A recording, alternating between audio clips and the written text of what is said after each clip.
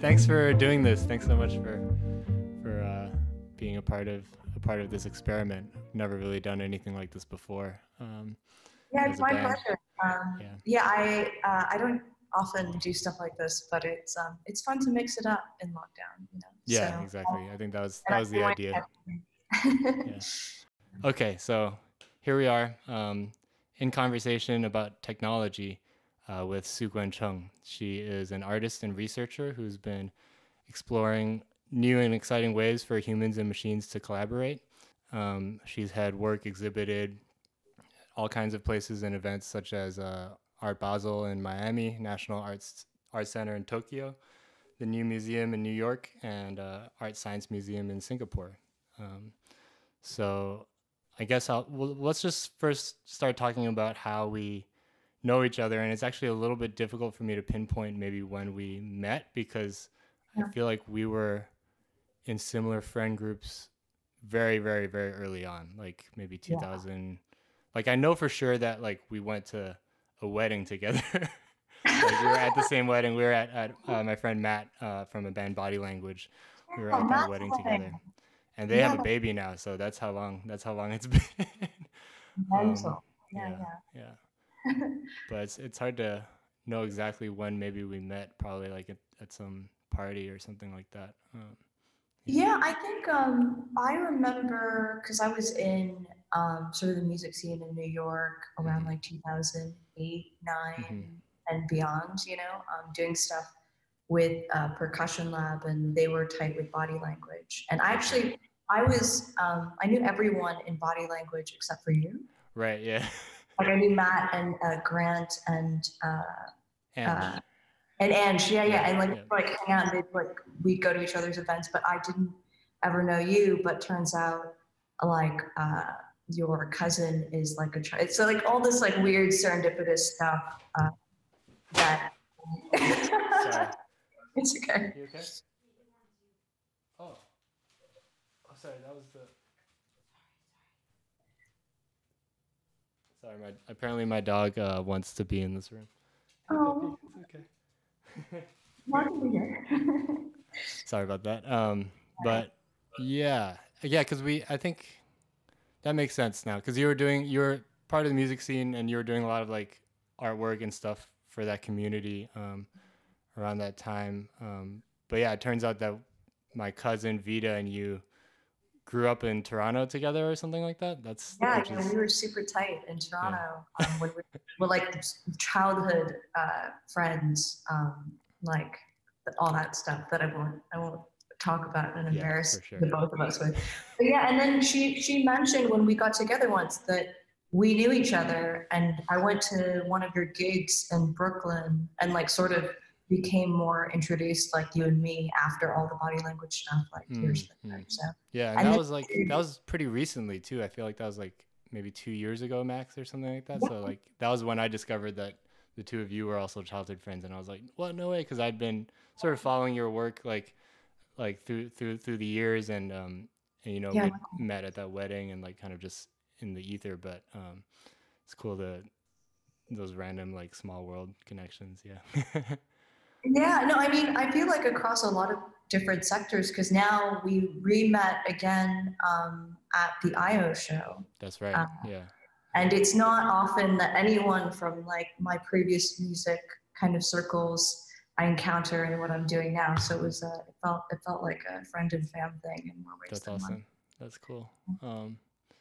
Yeah. Wow. So first, let's just start off talking about like you know, we won't talk about your childhood, but like sort of what your path was like, kind of deciding to become a professional artist. Yeah, that's an interesting question. I think like in regards to professional artist, I sort of still don't really feel like a professional artist. When I think of like professional artist, I think of like I don't know, just I think maybe more like career like art path, you know. Right. But I think I decided to spend a lot more time doing this work, and sort of like shifted my whole life many years back, probably like 10 years back, or maybe a little less. I don't know. Time's a bit weird for me right now, but I feel like what I'm doing is I'm doing a lot of this with all I've got now, like pretty full on, full time. Mhm. And that sort of happened. Yeah, I would say like 8, 10-ish years ago. I was doing like I think a lot of people in New York like doing freelance, and I had like a full time job because I'm like Canadian, and you know to be in the country, there's a lot of different hoops at that Yeah, point. I need I'm to. Canadian as well, so I relate. Yeah, Yeah, I'm on the O1 yeah, O1 visa, yeah, so that's a whole thing that we could have a whole other podcast conversation about probably. yeah, It's like yeah, the amount of totally. money and time I've spent just to exist here is insane. But Yeah, yeah. completely, right? So it's like different if you're from another place. Like Mhm. before, like, and we have like our practices now in art and music, but like before that, to even be in the United States, you needed a sponsor and all that stuff. So anyway, yeah, I remember there's like this point where I like decided I could get like another full-time job. Like my whole department had been laid off, and I like could do that more, or I was sort of just at this point where I started to do more installation work. And Mm. I remember like getting some offers, but then like emailing people like after and like really like I don't know, not self-importantly, but I kind of laugh at this now. I emailed all of them and was like, I think I'm going to do art full time now. And like looking back, I'm like, they didn't care. But yeah, I mean, I think I made some moves many years ago to try to, yeah, just see what would happen and take that risk. Mm. And and That's here a we big are. leap to make. Yeah, and it's I feel like, maybe when you're writing those emails, like who knows if other people cared, but I feel like just like saying that for yourself was probably like, yeah, I feel like I can relate to that as well. Just kind of being like, oh, like this is what I do, and Yeah, yeah, I'm my own definitely. boss. And When was that for you? well, for me, it was kind of, I went to college in the States, so it was a little bit like, Yeah, me too. I started sort of like playing gigs, and I went to school in New York, so I was like playing gigs in New York and kind of just getting into that world. That's when I like started playing for Body Language Cool. and started touring and stuff between like fig- finishing school and also just like trying to figure out what it would be like to be a musician, getting paid under the table, like doing lessons and stuff like that. And then graduating, there was the whole like, how do I stay here question. Yeah, And there was like two routes. One was either to like figure out some other job, but I like had no like skill. Like, I just like me as like someone in like the job market, like just didn't seem like something that I even could imagine. Like, it was so hard to like, all my musician friends, were like bartending or like being right. a barista or something like that. And like, I couldn't really like get a job like that because Yeah, um, definitely. it's just not an option when like, like some random bar is not going to like fill out all this paperwork and like spend all this time to like vouch for me to like stay in the country. So Yeah, yeah. I had to kind of figure out some way to make it work. And that's when there's like the 1 year that you get after school to kind of figure your shit out. And then I applied straight for an When you O1. have the J1, yeah. Yeah. So I did the O1. I think I'm on my third one now, and it's about to expire. It's just like a constant thing. But Yeah, yeah, I kind of just made that leap. I think it was pretty like, maybe for me it was a little bit less like set, like, oh, this is like where I'm cutting off. But it was also like, because in school I was like doing similar types of work already. By the time I graduated, I kind of continued it and just like ramped it up, and then it kind of turned into a thing where I was just touring all the time, and that yeah. was basically up until COVID hit. And Oh yeah, yeah, we got to talk about that. Yeah. yeah, yeah. But yeah, that was kind of it for me, and I feel lucky that like I've been able to make it work. It's not easy, so yeah. Yeah, it's not easy. I think, especially like with the visa stuff in mind, Hmm. like I feel like it's just a bigger risk, and yeah, I really relate to that. Yeah, I kind of yeah. You wonder how long you can keep the lights on all the time. I guess yeah, at least I do sometimes. yeah, totally, totally. And just not knowing what's happening next month and whatnot. That's like Yeah, always the case. I hear that. Yeah. Yeah.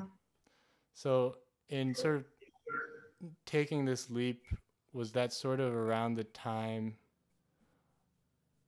Did you? Because I know you went to MIT and you Yeah. were like researching there. Was that sort of like what were some of the things that inspired you early on, like at this stage, to engage with technology in your art making? Was that something that you were kind of always inspired by? You know. Yeah, I mean, I think my parents. So I was like brought up as a musician and a programmer. My mother is a computer programmer. My father's an opera singer, Mm. and I think in addition to that, I was just a really massive like computer person. Like I don't want to say nerd because I was like, oh, I'm a nerd. Like, but I lived very much in like internet culture, and Mm-hmm. I felt like that was really central to my development. So I feel like they were really one and the same. Like thinking about analog and digital wasn't that distinctive. Like it wasn't like I never felt like I was trained in any particularly traditional way that was apart from like just being an internet kid. Mm. So I think but I mean, I think everything that I've done is really a very natural development from that. Like, seeing how technology has changed over the course of my life, like, from, the like bulletin board systems of old. I'm totally going to date myself, but like, from like like MySpace, Mm-hmm.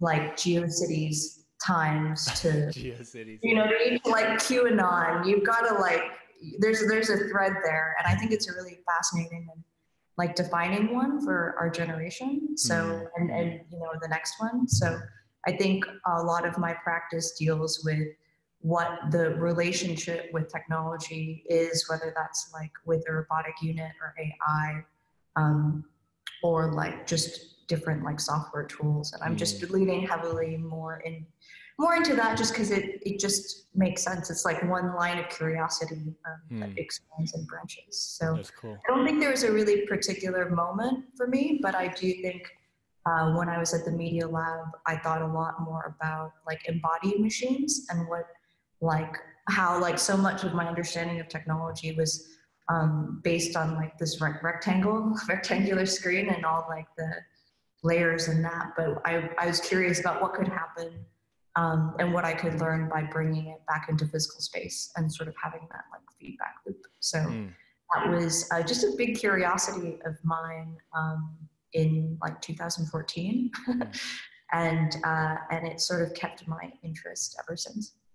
That's awesome. Yeah, I think there was like, I feel like there's something, and I'll I'll say that I wasn't like, I think my introduction to the internet was very much like MySpace, and I remember, and like email and like MSN Messenger and AIM and stuff like that. So I think like from what I've observed of like my friends who were into stuff like pre that, like before there were sort of more of these like corporate structures like starting to like um, Exactly. kind of dictate the way in which people sort of interacted online. I feel like there's something about every one of my friends who was like kind of like deep into the internet before that, that like there's something about that era where it was like it felt more like DIY and like more niche, and like it's kind of like manifested itself in how their relationship with the internet is like beyond that. And I think that's really interesting and cool. But I missed out on that. I was like very much like when I first started, it was like just like chatting and stuff like that, like with That's a through great MSN and things like that. Yeah. That's a great thing too. I think like there's that magic of like chat or like AIM at the time, or just talking to Totally. us. That was Yeah. that seems like we take for granted now, right? But yeah, I love that. That felt a lot like possibility space to me. And I kind of in regards to sort of how that's turned like in 2020, I feel Yeah. like a bit of sense of responsibility for like how not like personal responsibility, but like you can see how it could have gone another way and how it was a different way before. Mm-hmm. And I think I'm just trying to explore that kind of stuff in my work and not get too bogged down by you know stuff. Yeah. So, Yeah. yeah. too much to get into. Yeah, But yeah. totally. Well, that's a good segue into sort of talking about the work that you've sort of been doing from 2014 to now. And I've, so, you know, like you mentioned earlier, we kind of reconnected again at Google I/O. Uh, Yeah. was that last year or 2 years ago? I don't remember Oh, when things happened at all, but um, we basically were both on the same bill for Google I/O, which is still a little unclear as to what that event was, but um, it was interesting. It was really cool. It was really especially cool to see you perform, and we were also collaborating with Monome, which is a spatial sound system company based out of Berlin, and that was like extra kind of exciting for me. But yeah, I don't know. I was just really struck by your performance. I thought it was definitely unlike anything I'd seen before, and it was really inspiring. So before I like talk too much about it, why don't you just give a little background on the project and how you first started developing like the AI technology for it, and Sure. yeah. Yeah, no, I was really delighted about that show. It was definitely a strange, but like in a way where like the highlight was getting to like hang out and like see your performance and like, with the modern folk and the spatial sound system was a really I've always loved the spatial sounds. And it was the first time me and my collaborator Aquarian we're sort of like experimenting with this new process where I was drawing and performing with my two robotic units, but also we had these contact mics attached to the canvas. So what was interesting about using the spatial sound sort of system was that we were spatializing the drawing gestures of myself and the robotic units, and that was just a really new like real time responsive thing. And like Chris Aquarium was putting a lot of different filters on it. It was just like created this ambiance that was just incredibly special and unique. And I would looking forward to hopefully at some point doing that again. But the performances I've been doing almost like accidentally. Like I think of myself as an accidental performer. I started out as an installation artist and like at doing like large scale drawing, projection mapped installations with like interactive sound. But then I always sort of wanted to put myself in the frame in those installations. So I would like finish a drawing because I just felt like like having someone there creating in the moment gave it just a sense of life, and then that turned into like this exploration of human and machine and sort of what it would look like to co-create with the mechanical, like non-human, like unit. And at the time when I was sort of developing it, I was like I was the only person around, like who could actually iterate with it. And like with the Doug drawing operations unit generation one, Doug one. So it's really accidental in that it was mostly just a curiosity that I had in 2014. And then when it came down to show it, they're like, well, how do you want to show it? I'm like, I don't know. We didn't really think about it. And then I was like, well, I could just sit there and do it. I'm like, yeah. So then I remember the first time I did that particular piece, it wasn't with the sound. Like it's developed into a much larger show, but I was literally sitting on this like black box that they made for me.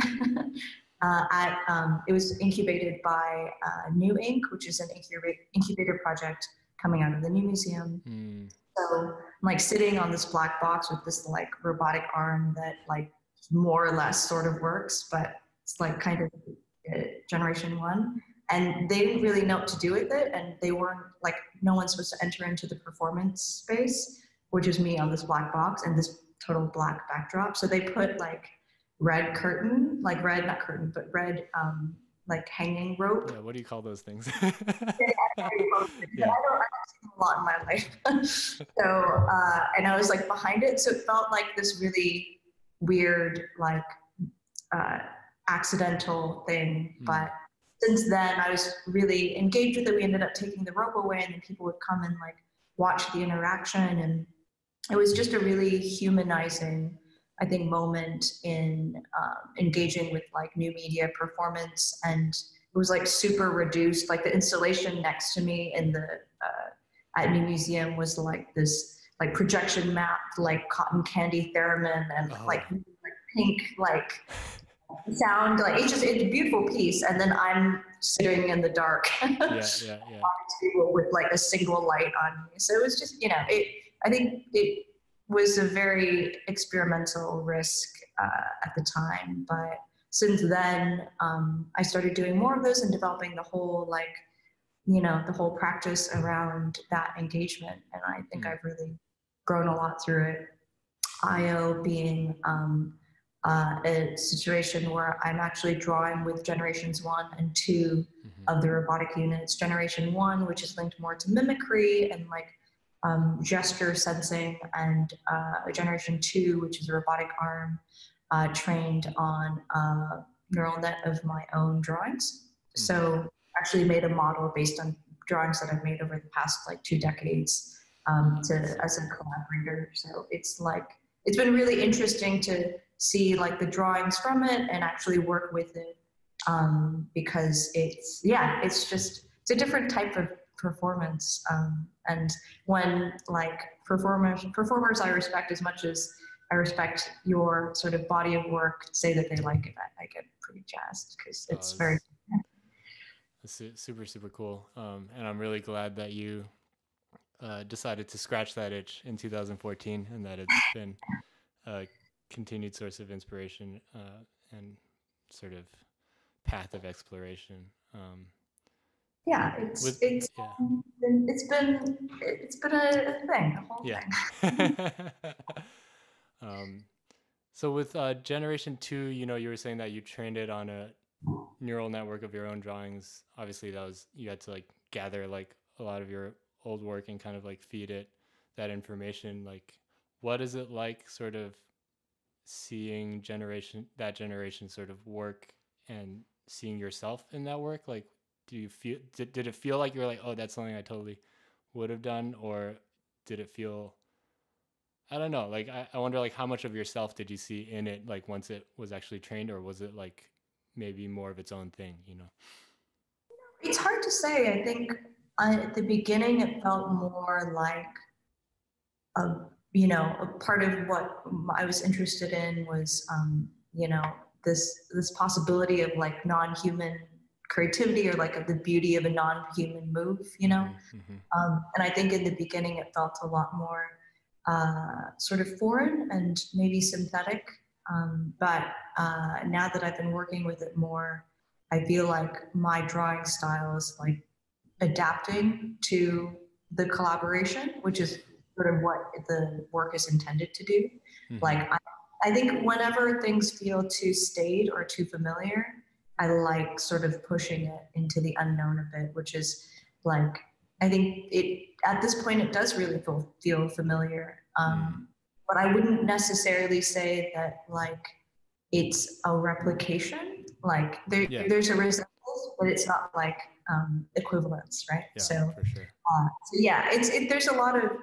I think what's been really interesting for me about the project is not only like designing the drawing style and like thinking about what that kind of translation means, but Mm-hmm. sort of how other people respond to these ideas is like some people get really uncomfortable by the fact that like a robotic unit or like an AI Yeah. system could replicate X, but I tend to get really encouraged by it in my art practice, because it's like it just shows me a new like way to move and like represents a creative catalyst that I wouldn't otherwise have done on my own. So Totally. Yeah. Yeah, and I think what one thing that's really exciting about your performances is, or the one that I saw, and I've also seen other videos and stuff, is that like um, people tend to use technology or think of technology as sort of a standard of perfection and sort of a standard of control that doesn't really leave much room for risk or kind of spontaneity or anything like that. Yeah. So to kind of, and this is something that I think about a lot with my music and how I relate to electronic music in general, which is a very much like steeped in a history of kind of automation, you know, and kind of having everything perfectly on the grid and stuff like that. So to see you use technology in this way where you're performing in front of a live audience and there's all this like up in the airness to it, and it's also, you know, celebrating sort of human gesture but in a completely different way with a machine sort of that's been fed human gestures. And like I don't know, it's a cool thing. There's a quote, I think it's my friend Rafiq Bhatia told it to me, but I believe he got it from the great improviser Wadada Leo Smith, which is that like people don't go see the lion tamer um, I mean, people go see a lion tamer because there's the possibility that he or she could be eaten, you know. And I Yeah. think that for a live performance, that's something that's like really powerful, and to sort of harness technology in that way was really cool to see. Yeah. Yeah, potential for disaster always makes something more exciting. Yeah, the shit we put ourselves through, right? Yeah. Oh man, like and I think coming from a more music background, I think I definitely have an influence that was an influence on me because I would see these performers like you and like our friends just really like throw so much of themselves into the work, and like it felt so live. It felt so Mm. alive. And when I was getting more into like the space that I was in before this, I was like, man, I don't have that feeling. I don't have that sense of communication with the audience. I don't have that sense of risk at that point, and now I definitely do. Yeah. So I'm not sure that's a good thing for my sanity, but it feels more like what I wanted to. Yeah. And I'm sure that first time you were like sitting on that black box, like it was like terrifying, but maybe now it's like something that you've become a lot more comfortable with in that space. Well, I did my last performance in Mexico City, where I had a heart rate monitor strapped to my chest, and I was working with a new robotic unit and like a whole new show. I did this. Yeah, it was kind of crazy. Yeah, just like thinking about sound a little bit more, and had the heart rate monitor attached to the visuals, and it was like pulsing. And I think I'm always trying to find ways to put myself at risk in the performances. So like I sort of look forward to the day when I stop doing this to myself and get to relax a little bit more before the performance. I mean, that's actually like something that's pretty topical. Like I've had to move my performances to the virtual, a lot. Yeah. I do these like live performances streamed into different like this museum in Norway. Hmm.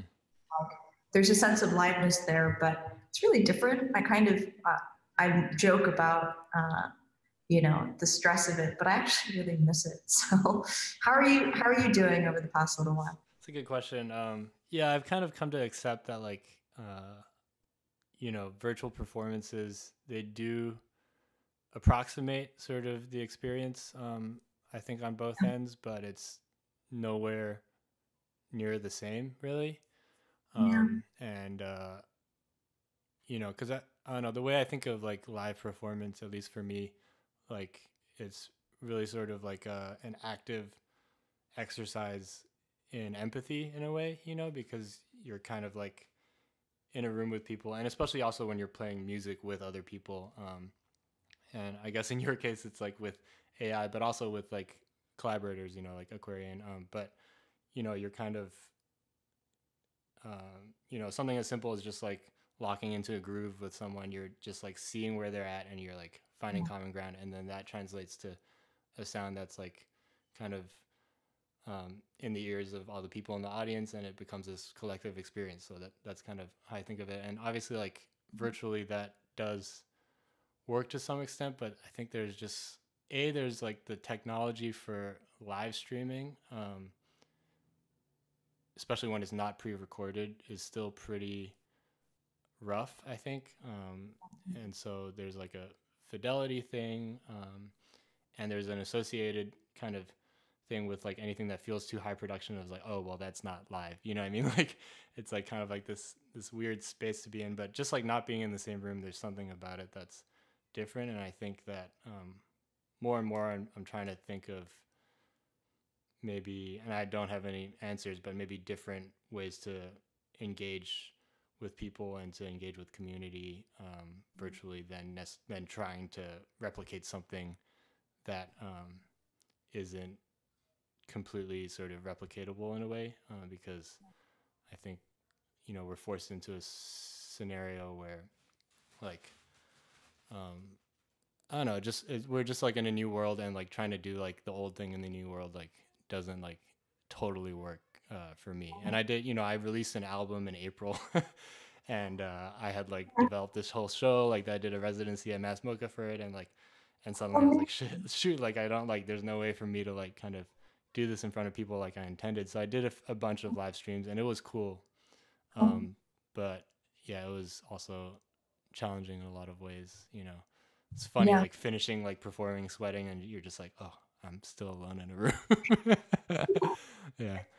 I think that's been a hard transition too. Like a lot of the flow of doing live, like whether it's like, I think, just engaging with the space, and like whether that's like your fellow performers or like the audience, but even like the technicians, like, you all go and you like celebrate after, or like there's this, I don't know, a lot of that, the adrenaline doesn't necessarily have a place to go in the same way when you're right. when you're, Yeah. There's actually a book called, I mean, it's more on like the performance theory side. So it's not like, but I found it really interesting. Weirdly enough, I was reading it way before COVID, and then like now it just sort of brings in my ears. It's called Archaeologies of Presence, and it's sort of like I'll send you guys the link so you can post it or whatnot. Awesome. But it's cool because it sort of for me it examines different approaches to what presence means, and like what makes, or like in more like performers parlance is like, what is it to be live? Like, and like what, like how do you create space in an art practice, or like what does that require from the viewer and like the performer? And I don't know, it's been cool, and it's about like ways to mutate and ways to evolve that I feel like are really like in line with what performers are going to have to do now. Yeah, I'd love to. That sounds super up my alley. So definitely send that along. Cool. Yeah. Awesome. Yeah. So what you said you've done a couple live streams like since COVID started. What has that sort of that experience been like for you? Like it's well, I haven't done live streams to like the internet. Public live stream like that, but I've done live streams to like specific galleries at different times. Like I was supposed to do an installation in SKMU in Norway, and I was supposed to have these series of performances over the past few months, but we had to move them virtually, and they were great. They were, game to try a new format with me. So I sort of sent over the feed of my performance from London, where I was staying at the time, and from the studio space in London, where I'm like just performing with that. So it was different. I think I was performing on a platform and painting on this platform, but I was surrounded by green screen, so I was able to do some real time visualizations based on my EEG while I was painting. That creates this environment. So it's like a really new process. I think in the beginning, I was really interested in keeping everything like you were saying, like more close to what the live would be, or what the live performance would be. So it's still like obeying the laws of physics. Right. Yeah. And all that. And then, I was just putting the green screen like you would a projected backdrop. And I did 5 performances. I had my 6th one in a week. But since then, I've slowly tried to like break apart like what like the physics and the frame really is, and that's really interesting, and like ways to distort the image to communicate the performance in ways that I wouldn't normally obviously be able to in person. It's raised a lot of questions actually, Mm. because it's really different to have, especially in like the work that I've been doing, where I think in performance, like we've all seen film performances of like bands. So you Mm-hmm. sort of there's like different approaches that make sense There's a and like precedent, yeah. yeah, exactly. There's like a style. There's like but for what I do, there's not like I don't, if there is, I don't know of it. Like there isn't really like a sort of script for how the shots are laid out. So I'm sort of directing myself in a Mm-hmm. way, Mm-hmm. because I'm like, Yeah. it's not like I do a song, Yeah. like there's Yeah. no song. And so yeah, I'm like, I've been getting more into like film theory and like the gaze of the camera and like Mm. what different things might mean and like how that can evolve the work a bit, because yeah, it's a new terrain. It feels like a really different medium, and like to your point, like I feel like we have to look at it like a new medium that we're exploring as Mm-hmm. opposed to performance virtual, Right. like Yeah, totally. No, that's so cool that you got to kind of do it over the course of multiple performances and like that you were able to kind of, explore, start in a place that felt more familiar and then kind of like stretch out and experiment. I'd be really yeah. curious to see that. Yeah. Yeah, I'm hoping to post documentation of that. There's still like a billion things I want to try, Mm-hmm. especially with like contact mics and sound. But I think that's the nice thing about being in this space and sort of defining it. It's that like I can kind of do whatever I Yeah, want. totally. And sometimes it works and sometimes it doesn't, but it's sort of part of the fun, I guess. So. Totally. Yeah. And are you working alone mostly, or are you still able to collaborate, with different people? Uh, I'm. I have been working a lot on my own over the past little while, just because it's been like a mad scramble to get everything together. But I Mm-hmm. have a new. I'm working on Aquarian's new album, Mm. which is coming out in February, Awesome. and we're working on a new installation project that we're really excited about, potentially with spatial sound as well. So Cool. yeah, I'm looking to expand. I think for the next little while. Now that like I'm exploring virtual performances, I also want to think about ways of exploring collective collaboration. Like if we're all going to be sort of cooped up in our homes, and we're sort of performing, but I feel like the line between audience and viewer is really blurred. Mm. I think it's like how can we make something together? Because Totally. Yeah. like I don't need the frame to be like centered on me. I think it's more about like what's possible. Mm. What's like how do we create like that sense of presence without physical proximity, right? Totally. Is something Yeah. I think apart from like it being an interesting like concept to explore for my practice, I just think that'll be good for us all, like myself even emotionally, Mm-hmm. because it's not easy to to go from you know performing in front of people to having like a studio practice that's very much solitary. So I Totally. think it I I it relate to checks a that lot, for sure. Yeah. Yeah. right? Yeah. Definitely.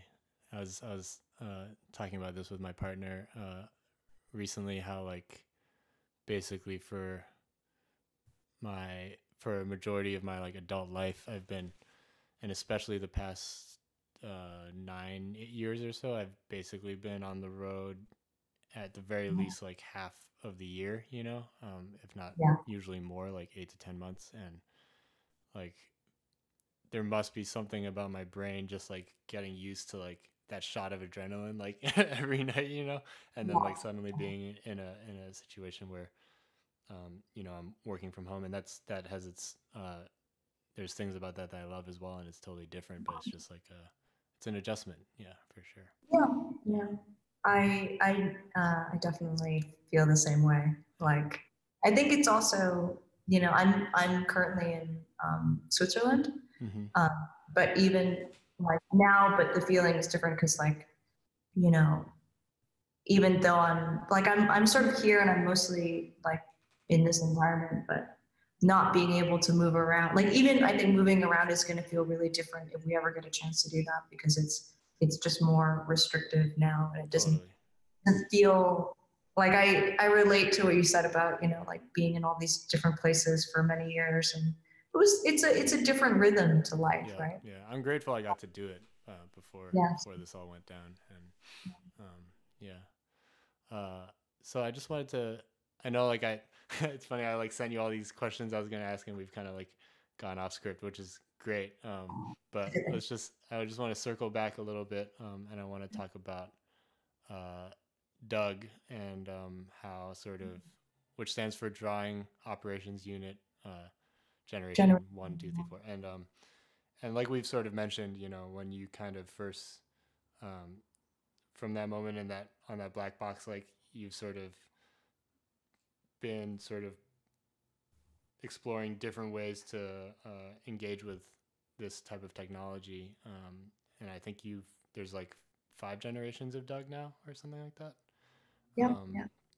and yeah, I was just curious to hear also about like more like I have a pretty clear understanding of what like Gen 1 and 2 were doing, and I don't know, I'm curious about like what has developed since then, and like maybe like what some of the applications have been. Yeah, definitely. So Generation 3 was actually a pretty big departure. I designed a multi-robotic system with my Mm. collaborator, Andy Cavatorta, which is essentially like 20 different floor-based painting robots Wow. that were connected to the urban flow that I used in this like sort of a very, very, I thought very high production, but painting collaboration where they're linked to different interpretations of urban flow taken from public cameras in New York. And we paint on this like 13-foot by 13-foot canvas. And it's a really different dynamic because it involves me sort of adjusting to the position of multiple units and also thinking about ways to harmonize my gestural paint Mm. work. So that was sort of the first time I broke into a different format from the robotic arm, and started exploring this different form of kinetic sculpture, essentially.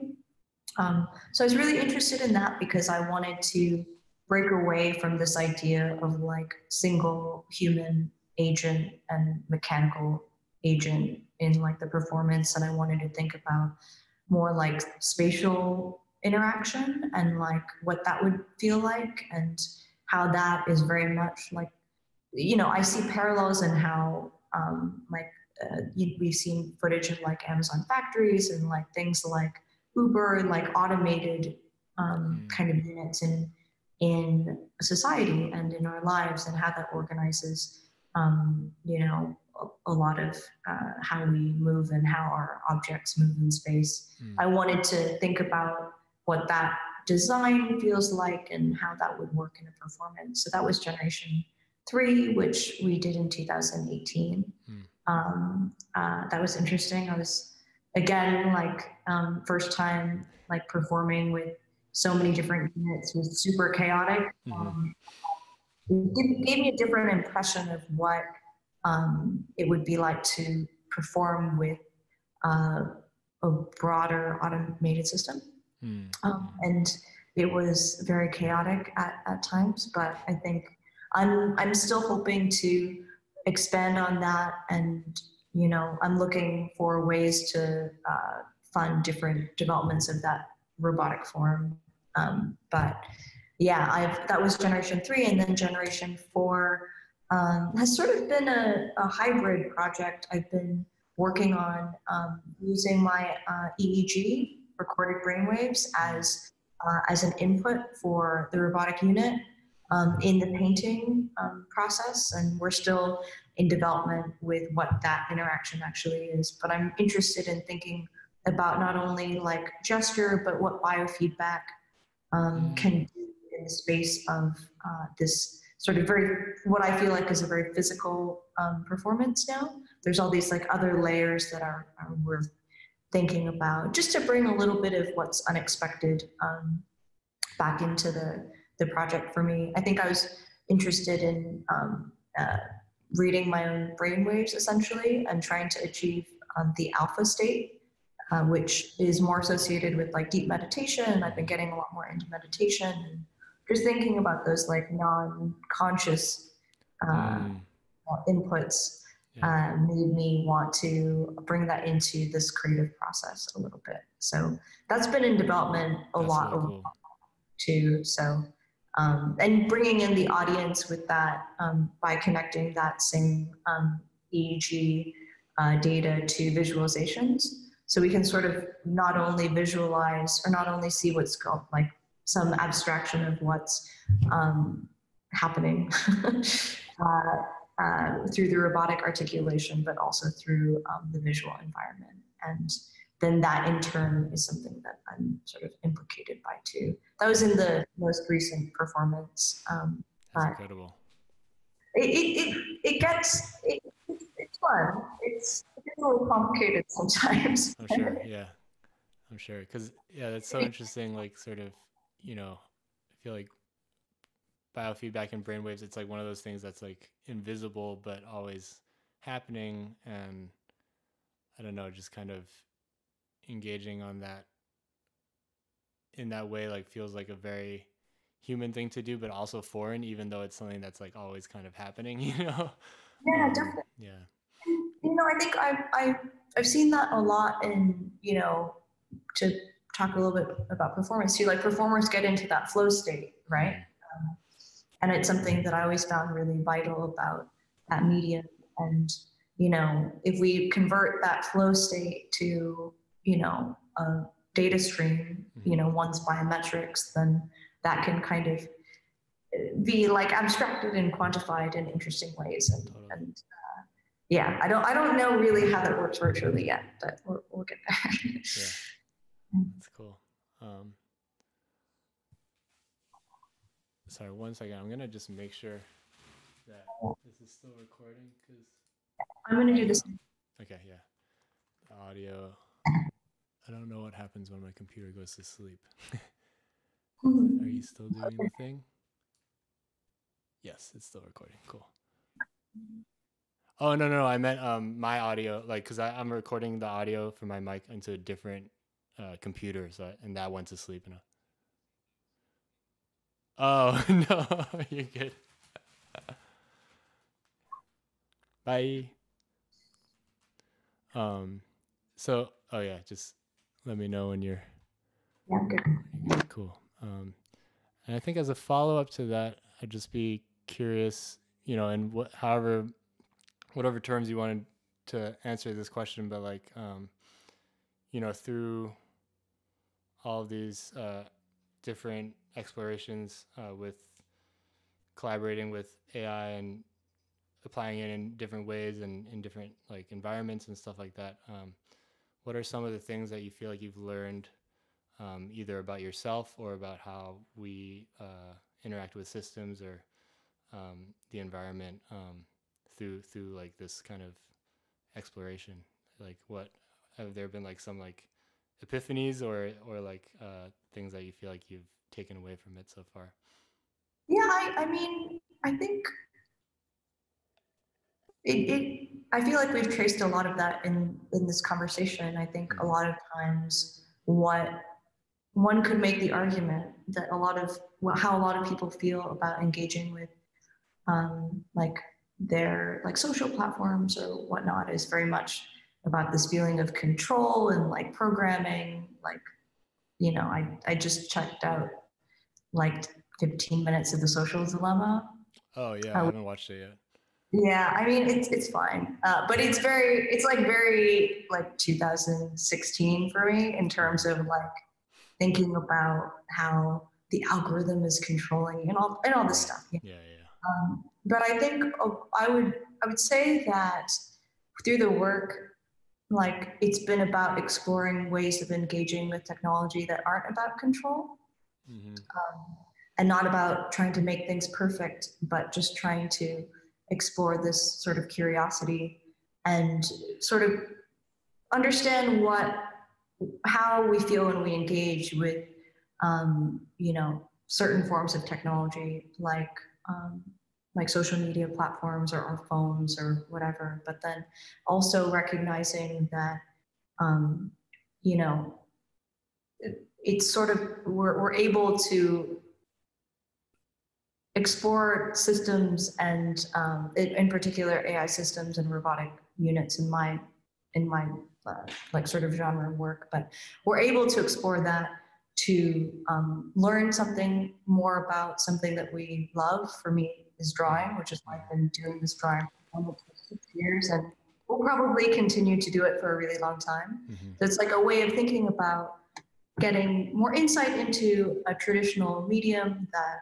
I feel quite strongly about, but also like realizing that, especially through this project, like how we define things like machine or system or even like human in a way, or like artist or performer, Mm-hmm. is very much in flux. Mm-hmm.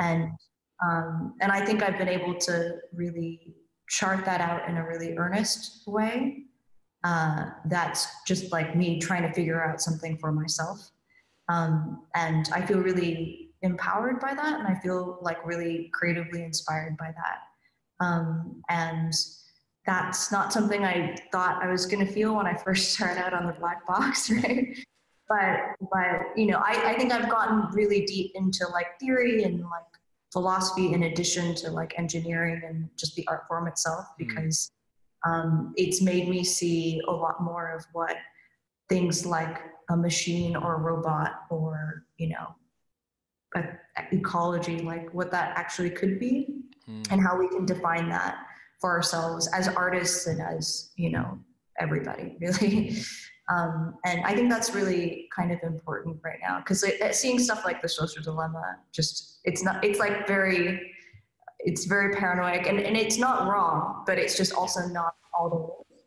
And I want to continue to explore what's possible. Yeah, Whilst, hopefully, yeah. Sorry. Hopefully people like I haven't seen it yet, but like judging by what you just said, like I have a relatively good idea of what it's about. Hopefully people's takeaway will be more about sort of trying to find ways to break their habits and think of it yeah, in a different way and to have fun with it in a different way. Technology and how that relates to the things that people are individually passionate about, and yeah, that absolutely. you've been able to do. And I think that's it's actually cool to hear you talk about how you've gotten really into like philosophy and like, you know, asking questions like what it means to be an artist and like how that's in flux. Because I think sometimes with technology, the thing that and I catch myself in this cycle too, like, you know, it's really easy to get bogged down with like you know, because there's like sort of like the conceptual ideas and like that in which you're kind of exploring these technologies, but then there's also just like the very like like the grunt work of it, you know, where like every like just like kind of like figuring out like how to make this do a certain thing, or I don't know, you know what I'm talking about though. It's like just to get like any kind of result, like there's so many like knobs that you have to like twist and turn and just like it's Yeah, and sometimes bugs are just bugs and not features. Yeah. totally yeah. And sometimes like, you know, you might have an idea that like feels like a beautiful thing to explore, but then it just like doesn't work because of this or that with technology. And sometimes using different technologies that like aren't designed to work together like presents like all kinds of crazy issues. But Yeah.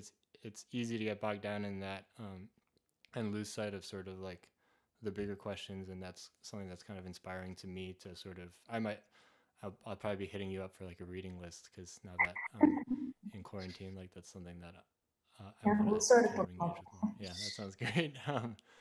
But yeah, that's I feel like you have a real knack for kind of you know, figuring out like what the kind of zooming out and like um, figuring out what it is that is like being clear about what it is that like is getting you excited and inspiring, and then kind of like pursuing that through your lens in a really authentic way. And I think that's really cool. So yeah. Thanks. That means a lot. Yeah. I yeah, I'm trying to do it. I think we're all like trying to, you know, see what happens to the practice, and but I mean that means a lot. I appreciate that. Totally. Yeah. Um, so Great. I guess I think the last like written question I have here that we like maybe haven't completely covered um, is basically like throughout the years, like you've created art using many, and we didn't even talk about this, but like you've created art like using different types of technologies such as like VR and like things like that, and different processes, and you've basically experimented in a lot of different ways, but you always manage to kind of bring your own distinct style that comes through in the work. Do you feel like this is something that you consciously developed, like your aesthetics in a way, or was it very much like just a natural thing? Like you have like sort of like even back to like the artwork you were doing like for percussion lab to now, it's like there's like totally a through line, and I think that's really cool, because it, you know, you have like a perspective when it comes to aesthetics, and I just wanted to hear you talk about that a little bit. Yeah. Yeah, that's a great question, actually, and I find the percussion lab throwback.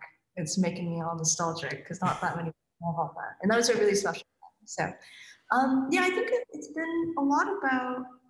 I've thought about it like it's very much about pursuing something instinctive, you know, and I think there's a reason to why everything for me is related, at least at this point, back to drawing in some way because that feels like the North Star in a way. Like I know what resonates with me in drawing in process, but also like as the artifact, you Mm-hmm. know? Um, and that feels like, yeah, like not a control because it's not like a science experiment, but you know, it feels like something that helps me navigate the sometimes disorienting quality of working with new technologies, right? Like VR, I find incredibly disorienting, but like, you know what I mean? And there's Yeah. just so like you can do anything. You can do so much Yeah. Yeah. with these tools that you sort of get like, but I don't think people ever really not. I wonder sometimes if people ask why. Like, yeah, you can, but should you? Right. You Yeah. know, and I think for me, you know, I know what I'm what feels like a true artistic exploration for what I want to do and how I want to develop and that's just very much been that drawn organic line Mm. and I mean I do other experiments that don't really see the light of day but like you know so I'm not you know it's just I think that return to what I love about the process without thinking so much about the outcome Mm-hmm. is that through line um, Mm. you know Yeah. because then it's like it's just coming from me you know and I'm Right. not Yeah. like trying to draw a giraffe you Yeah. know Yeah. Yeah. and I'm not Yeah. for like the final thing so Mm-hmm. and that process is really and I think it keeps things fun for me too because it's like otherwise it would be if I focus too much on the outcome then I don't know if I could you know Mm. I don't know if I would enjoy it as much so Totally. Yeah. I like that a lot. Like, you know, people always say it's like, oh, it's all about the process, but it really is. And I think another thing that people always say when it comes to technology is like, oh, you have to like, you know, you have to create, you know, set your own limitations. But I think maybe a better way to put that is like, you need to have a North Star, you know, and like yeah kind of having that lens. And yeah, so there you have it, folks. It all comes back to a really old technology, which is drawing. And for me, it's drumming, which actually those two things are like some of the oldest. yeah uh, for real yeah, primordial yeah. just fall in Awesome. love with the primordial craft and you're halfway Uh, that's awesome. Well, I think I don't want to take up too much of your time, so I think that's a good place to kind of wrap up. And yeah, thank you again so much for doing this. It was really fun and inspiring for me. Yeah. Yeah, it was fun. I've been wanting to sort of reconnect. I thought we would do that like on the road or in New York at some point, but Right. Yeah. this will be a good proxy to them. Totally. Yeah. I think pre-COVID, both of us were kind of had like unreasonably like busy schedules, and it was just one of those things, like where like if I was hanging out even with like old friends that like I consider to be like some of my best friends I've known for a long time, it was like I would have to pencil it in my schedule like months out in advance, and like I um, hear you. yeah. And actually, in COVID, I've pretty much not really been like talking to that many people, but lately I've started to be like, hey, let's like have just like a social Zoom call, and it's like, and it's funny to, and it's good to do this as well, to kind of have like a space where this kind of thing can happen. So I appreciate it. Yeah. Yeah. Thank you. Thank you for inviting me. It Of was fun. course.